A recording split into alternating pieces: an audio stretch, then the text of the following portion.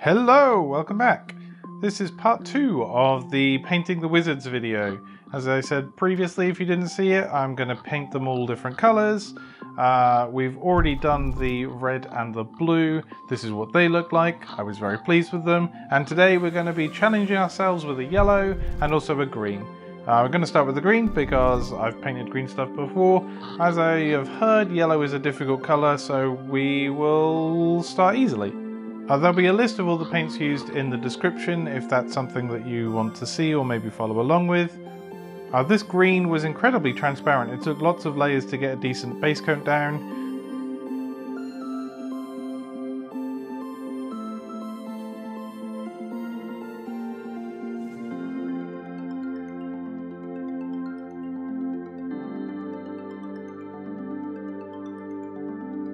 So it was green for the robes, and then I thought it would be nice to have earthy tones, so I'd go for a brown across the cloak. This brown I actually really like, but I thought it was too light. No, it was just too bright. I liked it, but it was too bright, so I decided to go over it very quickly before I spent too much time doing it with Rhinox Hide, a paint that everybody knows and has usually. And then it instantly looked a lot better against this green. So now the robes can be the focus rather than the cloak.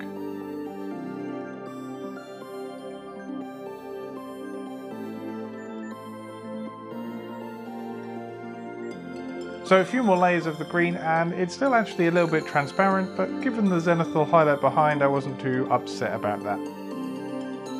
So now I'm going to start mixing in a brighter colour, starting at about 50-50 mix. It'll be a transparent paint, so I can do several layers. So now slowly adding a lighter tone of green, bit by bit as the mixture goes along. It'll be a thin down paint, so I can just do lots of transparent layers.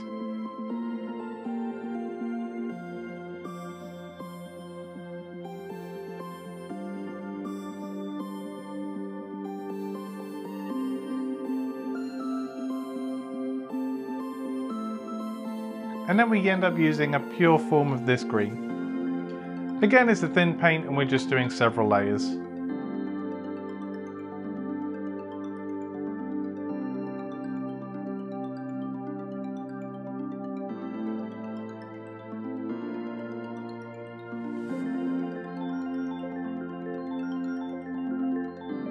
We get to the point where I'm getting little return from that mixture, so I start adding a lighter tone again. And you can basically do this as much as you like. The more that you add, the more colours and tones that you go through, the more layers that you use, the smoother finish that you will get. That's what I'm trying to work towards, is being able to do more and more layers and use more and more tone and get a better contrast. As with always, you need to consider the direction of your brush stroke, so I'm trying to pull down into the areas that I want to be lighter, as more of the paint will be left there.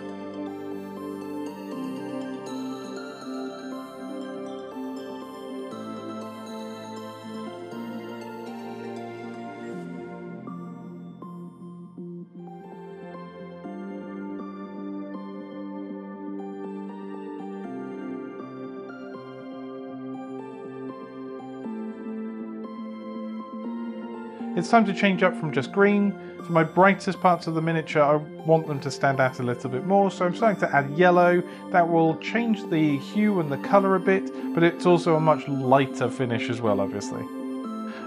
Here I'm starting to kind of dab the brush against it to give more of a textured finish. That will take away from it being such a smooth thing, and then the robes will start to look like they are a texture, like they are a material that a wizard would wear. Still considering painting in smaller areas and the direction that I'm painting in. Even though I'm kind of dabbing the brush, I'm still thinking about where these little extra bits of paint will be left.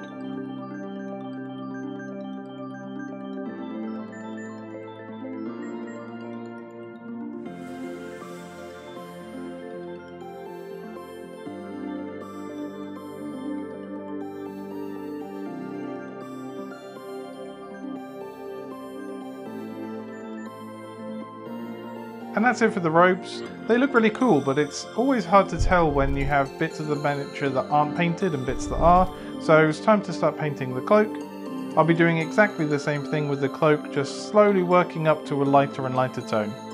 My plan is to leave quite a lot of shadow in the cloak and to define the light sources in front of the miniature, again helping to keep the robes as the key focal point. As you can see here, again I'm stabbing the miniature with my paintbrush rather than just doing smooth strokes, hoping to get a bit of texture left out of it.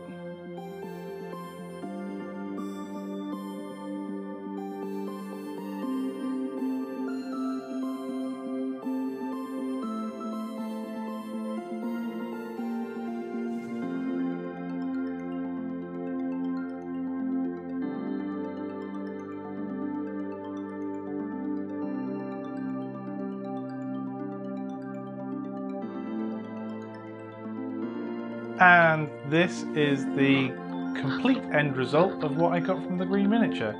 So I really like the end result of the green wizard. I think the brown cloak and the greens go really well together. I think the yellow and the green really helped brighten that up. I think it looks really cool. And so over to the more challenging yellow.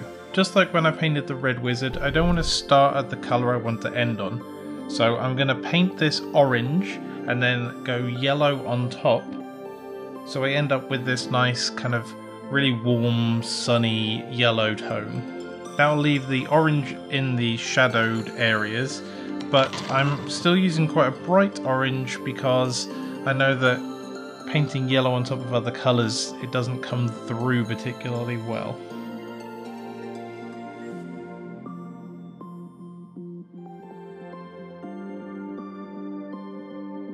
I really couldn't decide what cloak would go well with yellow robes, so I've done black for a high contrast, which I think is a mistake.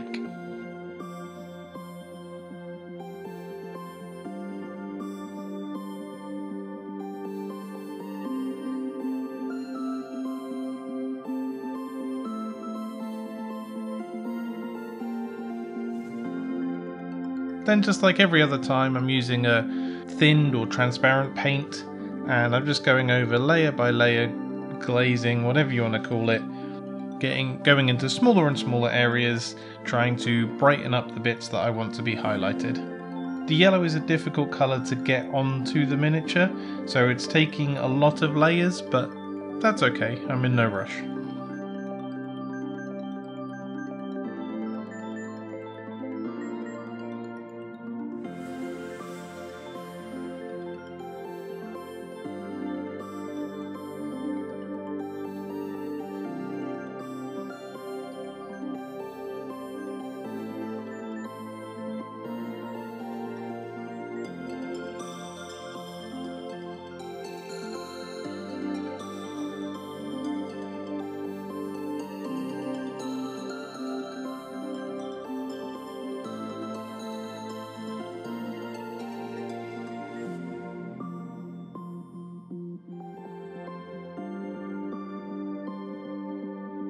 I'm getting to the point where I feel like I'm going over and over it again, and while it's wet it looks yellow, but then it dries up and I'm still left with just this tinted orange colour.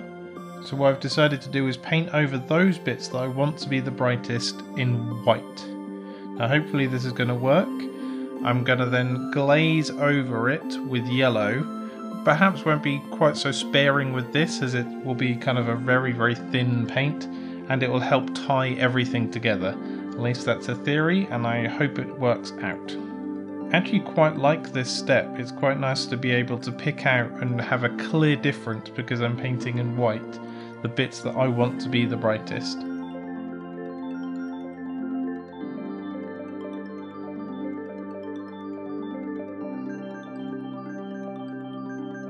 And here's glazing the yellow on top, and it looks like it's all going to work out okay.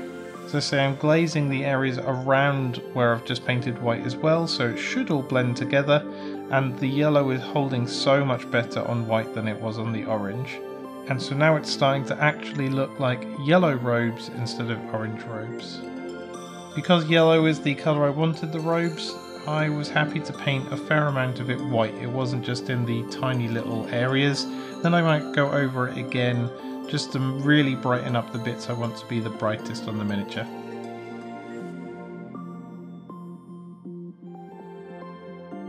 It's at this stage that I feel like this is a failed project. I'm not enjoying the colour scheme. I think it's to do with the black cloak, and I actually gave up on it at this point. I decided that this was as far as I was going to take it.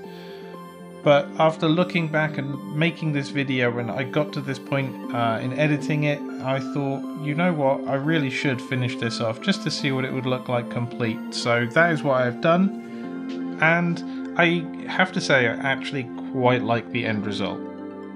I'm still not sure on the black cloak, but I don't know what other colour to do. Any other bright colours just seem like they would be a weird mix to go with yellow. So I still think it's probably the best option, but it looks like I've ended up with a pretty bold yellow robe, and that was the challenge I set for myself when I painted this miniature, so in that sense I would say it's a success. I actually quite like the end result, and now we have all 4 wizards that we can sit next to each other, and I think they match up quite nicely. They definitely look like they're part of a set, but because of the very bold distinctive colours, clearly there is a difference between each of them. Using this in a tabletop game like Dungeons & Dragons, as I say, they can all specialise in different spells, and then the party can decide who they're going after based on resistances, vulnerabilities, spell lists, all that sort of thing. So it could make for a fairly dynamic combat scene. From a painting perspective, I'm pretty happy with all of the results. I think it was a nice little project to have. It was quite nice having a theme. Usually it's just one-offs that I'm painting, just the odd monster. So for me, it's really nice to see something kind of come to a completion and have a set, have a theme. So I will try and do something like this again when I have the next opportunity. I hope you enjoyed watching this video. Maybe even you learned something, or I've inspired someone to start painting, as that is what this channel is all about. If you have any questions, problems, suggestions, whatever you want, then just leave them in the comments and I will reply. Until next time, bye!